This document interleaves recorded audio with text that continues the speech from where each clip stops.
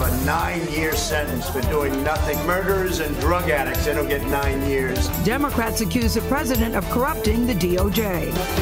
The fact is, this president has not learned his lesson. What lesson did you learn from impeachment? That the Democrats are crooked, that they're vicious. A 14th person has been diagnosed with the coronavirus in the U.S. The patient is among a group of people quarantined in San Diego. The FBI is joining the search for a missing 6-year-old girl from South Carolina who disappeared after getting off of her school bus Monday afternoon. It's the biggest law enforcement operation I've ever seen.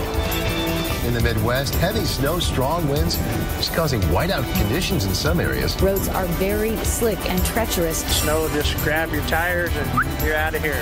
Iowa's Democratic Party chair has resigned. It comes after last week's Iowa Democratic caucus was labeled a fiasco. All that. Rick Moranis is making a big comeback. He has closed the deal to return for a new sequel to Honey, I Shrunk the Kids. I was looking for the kids. We are in a coal mine? And all that matters. Amy Klobuchar's rise in the polls is being called clomentum. Clomentum is real? A clobasurge? They call it clo motion. I want to try.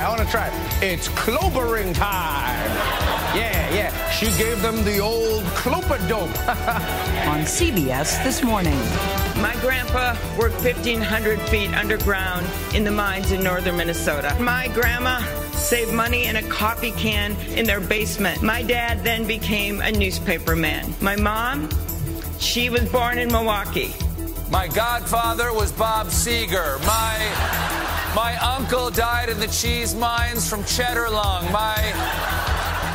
My first grade teacher was a dairy cow. We couldn't afford a TV, so we listened to the Vikings games on a radio we made out of beer bottle tops and green bean casserole.